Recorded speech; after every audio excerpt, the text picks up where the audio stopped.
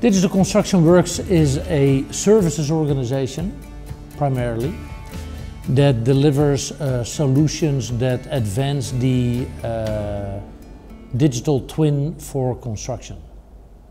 So it's really about advancing the industry and helping our users and their projects to become more automated and therefore more efficient, less waste, less overruns, etc., etc.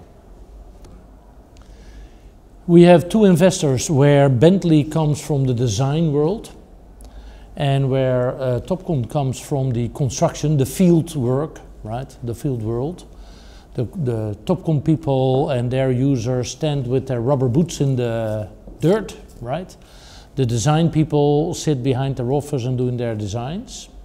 And we have, as you know, in the last couple of years worked on a number of improvements in the construction industry.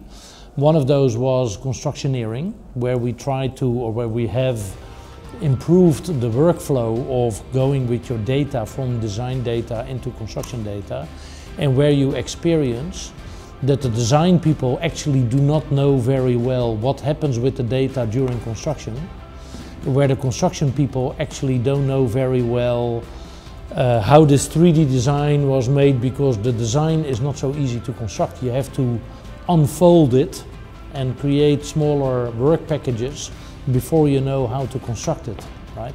So those were two worlds. Those two worlds need to be brought together. So Topcon and Bentley have been working on that collaboration for several years, as you know.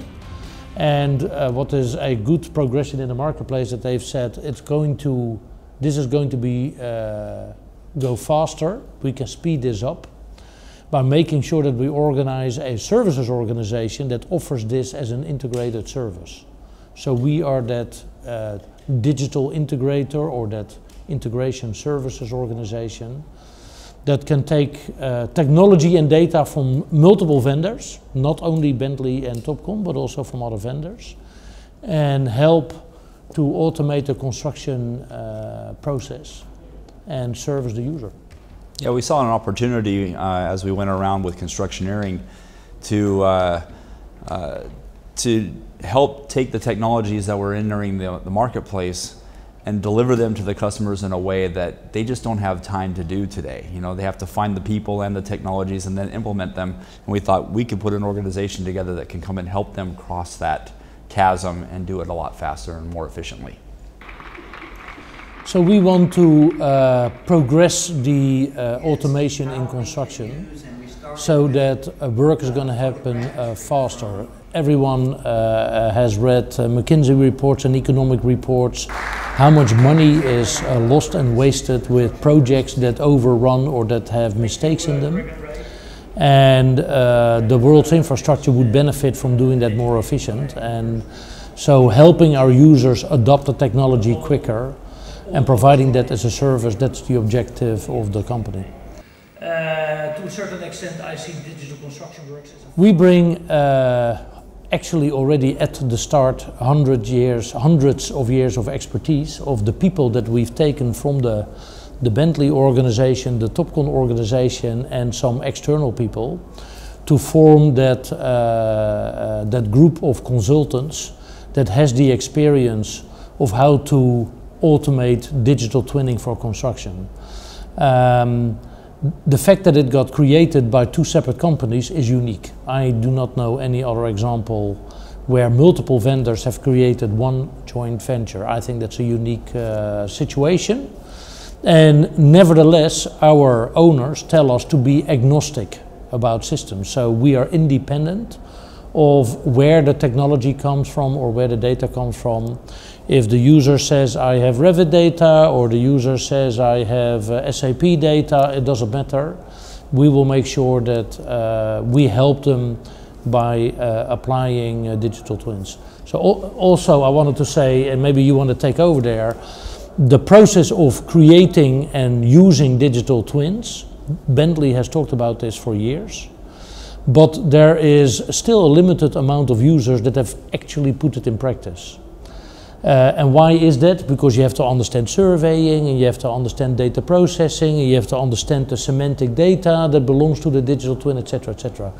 By bringing our two companies together, we have the knowledge in-house to do that digital twin for you, if you want us to do it for you as a service. Or we can also, so that's from surveying to processing. Or you can also say, I want to learn to do it myself, but educate me. Help me to understand how to do this. And then we become consultative and we educate them how to do those processes. Yeah, we have the people that understand the processes and the technology. And we actually have created 2 labs as well. The Digital Twin Lab, which will go out into the field and prove out that the technologies can be brought together in a way that will improve the operational efficiencies, identify any gaps, and then we put those observations into our Solutions Integration Lab, which then closes the gaps by building bridges between the technologies to deliver digital solutions. What technology? There's a lot of them. What technologies to grow faster? So I think number one is going digital twin. Applying digital twins, that technology has now been proven for several years. We've got a good number of existing projects and users that have already done it. Coming Thursday, Keith Bentley, the CTO of Bentley, gives his keynote, and this is the first year that his keynote is not about the vision of the future, but it's about how to deliver digital twins today.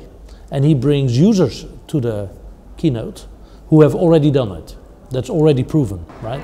So I think digital twin for us is now a proven technology that can bring it to the table today. On the surveying side and the data capture side, there's proven technology, whether you use aerial photography or drones or terrestrial scanning, where those technologies come together as well, and where we have a combined unique offering that allows us to take data from multiple data sources and bring it into one solution, right? So that's another unique deliverable that is working today. We can prove it today, and those technologies can bring the industry forward directly. I want to mention a third one, which is 4D. So 4D for construction, taking the data and continuously updating your digital twin model with what's happening in the construction industry, in the construction project, and making sure that you stay on plan and that you can also, if you make changes, that those changes influence your planning process. That's a great way. The best project that I use as an example for 4D planning is, I don't know if you're from Madrid, but this is the FC Barcelona stadium. You may have seen have you seen the project, the Synchro project? So every second week FC Barcelona plays in the stadium of FC Barcelona if there's no strikes. So every 2 weeks the construction has to stop, has to be far enough and ready enough so that people can safely go and watch the match, and then after the match for 2 weeks the construction continues again. So that is as live a construction as you can get, right? It's quite a unique project. It's in Spain. You should write about it. Maybe you already have. Well, it's interesting when you talk about connecting a construction project. You know, the tools are all getting smarter and they're becoming more and more automated, and some are even becoming autonomous, you know, with robotics and things like that. So if you look at the way that both Bentley and Topcon have connected everything from the mobile workforce to the tools that are used on the project, the demands for IoT and 5G are only going to be greater and greater, and quite frankly it'll be ubiquitous across the construction site as we connect all these different people to a system that is actually planning and executing construction in a very efficient way. What's always interesting to see is we stare at one particular industry and we would say, wouldn't it be fantastic if we use IoT, or wouldn't it be fantastic if we use 3D and BIM and etc. When you look at other industries, they've done it 10 years ago, right? So it's in itself, it's not a new invention. What's new is to apply it to the construction industry of what's already been proven somewhere else, right? Just to put it in perspective. Well, maybe first is what industry. So if already for decades, if you would design a nuclear plant, or if you would design a high-speed rail. You have a lot of high-speed rail in Spain.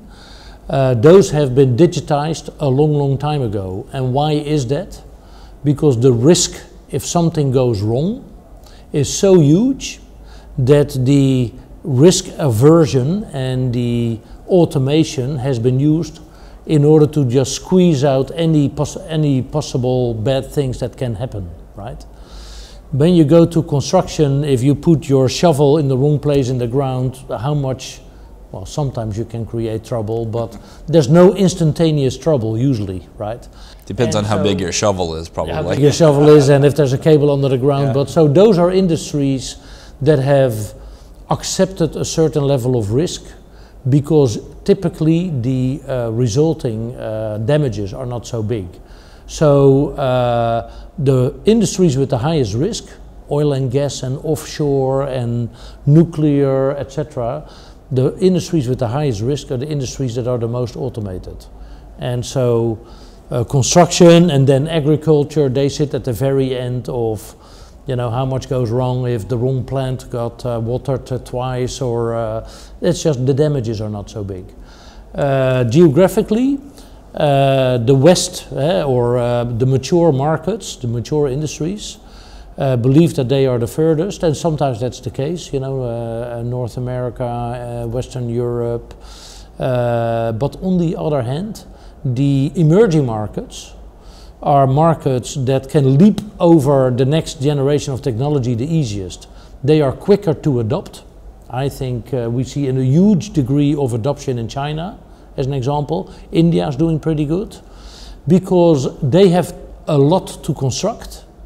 They have no historic standards or workflows that hold them back as much as it would hold back in our area, and we have regulations in the Netherlands and regulations in Germany and regulations in Spain and regulations in Italy, and unfortunately every country is different. It's one united Europe, but every country has got their own rules. You go to China, it's one massive market. It's not so regulated yet. They have some regulations as well, but it's not so regulated yet. And so that allows them to advance much quicker. So do not underestimate the emerging markets. I think it would be arrogant to think that Europe or America is always ahead of the rest. I don't think that that's the case. I think the countries that have had economic downtimes have had a hard time to keep up with the investments to keep on going forward. So that's an influencer as well. That's a very good question, because I think governments can be much more proactive to realize that there's new technology, and typically new technology is not regulated, right? And innovation and regulation don't always help each other. Sometimes they are in competition. So it's very important that a country and a government has an innovation mentality, and that they encourage that, and that they also realize that the people that have to build the infrastructure, that have to construct the infrastructure, they have to innovate as well. And just trying to write a contract and give the contract to the lowest bidder does not always bring you innovation. It brings you people that have done it 20 years in the same way and are going to repeat doing it in the old-fashioned way. So yeah, I think there can be a more proactive role for the government. You're saying digital twins. We have, there's examples with cities that have gone digital twin. We've used Helsinki, you saw that yesterday on the slides, but there is also Paris, and there's also Marseille, and there's quite a few cities, and smart cities is a big subject. So digital twinning for cities is certainly a subject. There's a number of projects. We have a project with Shell where they monitor construction and they process the data once a week to look at the progression of the site. That's there's multiple of them, but that's one example of where it is utilized. Digital twin in transportation. Do you have anything that comes to mind instantaneously? Not off the top of my head that we can share yet. A lot of the big engineering firms, you know, Dragados and AECOM, and they are all making sure that they can provide services that do digital twinning, but they provide the services themselves, which is fine, which is good, because it moves the industry forward, right? So there's examples of digital twinning. There's also examples of success with 4D. I gave you the example of FC Barcelona. I know that there's an example with a museum in Amsterdam that is getting built in 4D. Synchro has been very popular. There's English projects where some of the big buildings that have been built in London downtown, they've been built with Synchro technology and 4D progression monitoring. There's a nice AVI where you can see the construction site and the design comparison to go up at the same time.